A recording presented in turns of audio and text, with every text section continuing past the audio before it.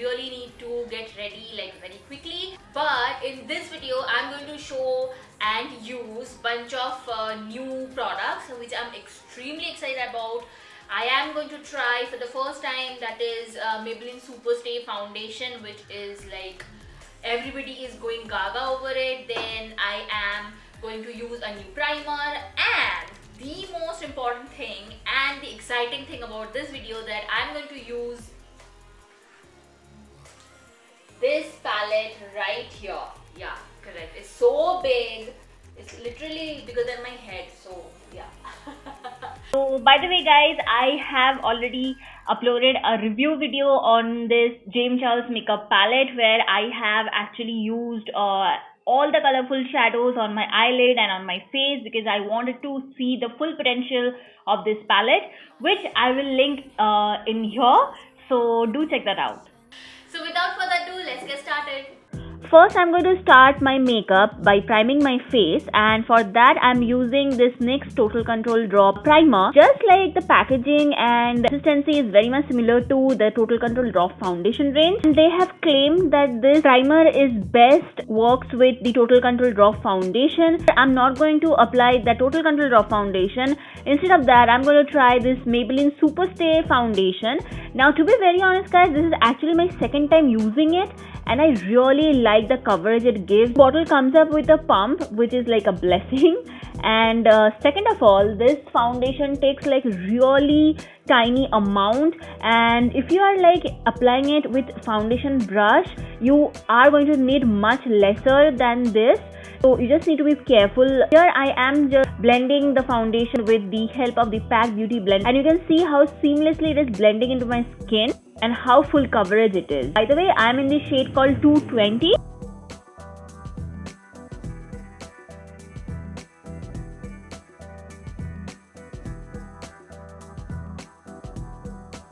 For my concealer today, I am going to reach out to my trusty Maybelline FitMe concealer. I mean, you guys know how obsessed I am with this concealer. In my every single makeup video, I use only and only this concealer.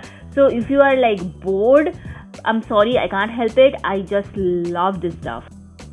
To set my face, what I'm going to do is I'm just using this NYX Mineral Set It and Don't Fret It loose powder, and this is actually a little bit darker from my actual skin tone. I got this in my PR package and I really like the texture. For my brows, I'm using this brow pencil in the shade called Chestnut from Colorbar. Now this brow pencil is extremely pigmented. Really need to work very carefully, but I just love this brow pencil. I mean, it just like gives you an amazing output. I mean, you can see how smoothly is gliding over, but that is the only thing that might work as a drawback for you, because if you're not careful, you might just overdo your brows. Once I'm done with my eyebrows, I'm going to prime my eyelid with this NYX eyeshadow primer. Now I know what you guys are thinking, that I don't really use eyeshadow primer for eyeshadows, but this palette, this James Charles palette particularly need that, so that's why I am opting for this eyeshadow primer.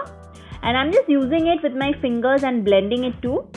If you want, you can just blend it with your brushes, but I just feel that your finger gives you a very nice and precise application. Once I'm done with the blending the eyeshadow primer, I'm going to just set it from this color, the very first color from this palette called Canvas. Now this color is really pigmented, but the shade itself is really light. This shade can work as a very nice transition color or like brow bone highlighter if you are working with matte eyeshadows. Then I'm going to dip my small blending brush in the shade called 10% Off and just applying it on my crease, and I'm just like going to deposit my color in a stippling motion, and I'm not really blending anything because this palette comes with this kind of rule that you're not supposed to blend the shadows in one swipe. That way you will lose pigmentation and your life is just going to get much harder, so just don't do that. Next, I'm just using this shade called Code James, and again I'm just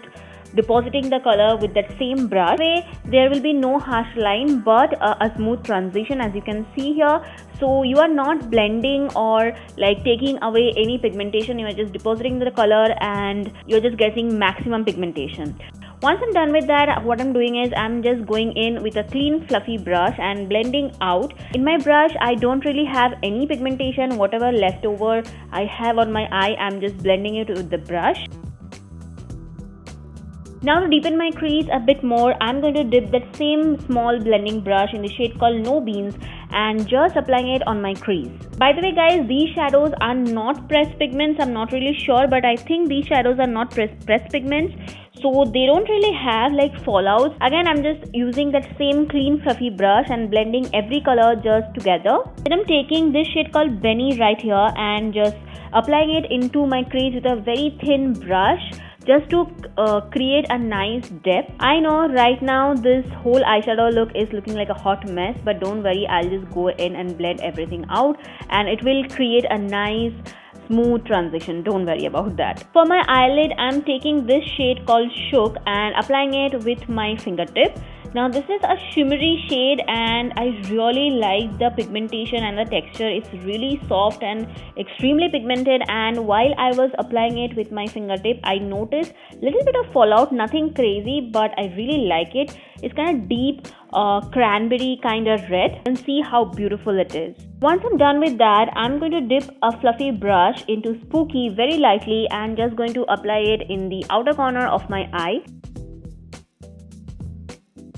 My lower lash line, what I'm going to do is I'm going to throw all the colors together that are No Beans 10% off, and I'm just like heavily smoking out my lower lash line. You guys know how I love to smoke out my lower lash line. And once I'm done like blending those two colors, I'm going to finish it off with a fluffy brush and some of the shade called Code James. I'm sorry for this kind of angle because I have already done my foundation off camera and I don't want any fallout. Though there was nothing crazy, but I was just like being cautious. So yeah. I'm taking this loose pigment from the brand called Kryolan and I'm using it in my lid. Now this has like dual pink undertone, amazing for this party season I would say. So I'm just applying it very light-handedly because I don't want it to pack on my eyelid. I just want like little bit here, little bit there, and just to accentuate a bit more, what I'm doing is I'm taking this NYX glitter glue and this face is stackable glitter, and I'm using this shade right here with flat tip brush. Now this again has a very duochromatic tone, like bluish and greenish kind of tone, which is perfect for this party season. And again, I'm not like covering my whole eyelid with it. I'm just throwing it here and there. And to tightline my lower lash line, I'm using this Plum Kajal. This is a great kajal, you guys already know. I mean, it's a revolutionary product and it's like staying power is really amazing. Once I'm done with everything, now it's time to highlight my inner corner, and that time I was just thinking how about like give it a colorful twist, and I'm using this shade called Social Blade, which is a bright green shade, and applying it in my inner corners with a small tip brush. I wanted to create a very striking contrast because like all pinks and warm browns are going on there, and here a hint of green and yellow is like some kind of unexpected thing. On top of that, I'm using this shade called B. To highlight my brow bone, I'm taking this shade called Ring Light and applying it with a fluffy brush. It's a beautiful highlighter shadow. Now for my lashes, I'm using my Maybelline Big Shot Mascara, and I'm going to apply some false lashes as well. So for that, I need to prep my real lashes. I'm done with everything. I have done my lashes and the other eye off camera, and this is how it looks, and I absolutely love it.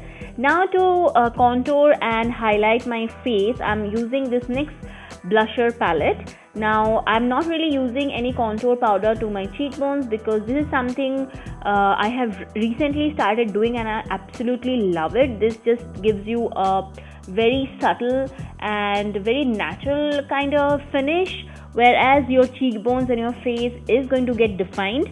So here I'm just mixing two shades and just applying it from all the way from my jawbone to my cheekbone. My nose though, I'm going to contour it properly, and for that I'm using this Wet n Wild bronzer. It's a grey shade for Indian skin tone and is really budget friendly. So if you guys are looking for a good bronzing or contouring powder, please try it once and you will thank me. To highlight my face, I'm again reaching out to my Wet n Wild highlighter, and don't worry guys, all the shades and everything I will be mentioning in my description box. Just go there and you will get everything. For my lips, I'm using this NYX Cosmic Metals lip gloss in the shade called Crystallized Metal, I guess, and it's a very glittery, beautiful pink shade, which I thought that is perfect for this look. Get everything off, which is very important. I am using this Wet n Wild matte finish setting spray, and with that this look is complete. I know I have uploaded this video pretty late, but hey, come on, you can create this look anytime you want. And who says that the party season over, right? Just create this look and send me some pictures. I would love to see them. And if you like this video, then don't forget to like, comment and subscribe to my channel. I will see you in my next video. Bye.